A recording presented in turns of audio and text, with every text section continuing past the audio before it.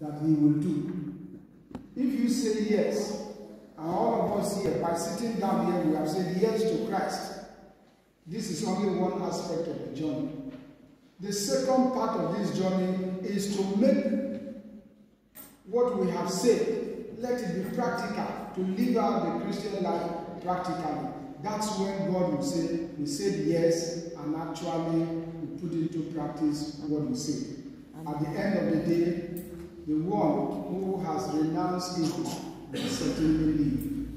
Let us pray, dear friends, this evening, that as we have all said yes to Christ by coming here to hear his word, we will have the courage, the grace, the strength to put into practice what we have willingly consented to when we say yes to Christ. For when we do that, that's when really God will judge us as authentic children of the kingdom. But the Lord who has brought us together this evening, give us the strength to live out our Christian lives to the very end of our days through Christ our Lord. Amen.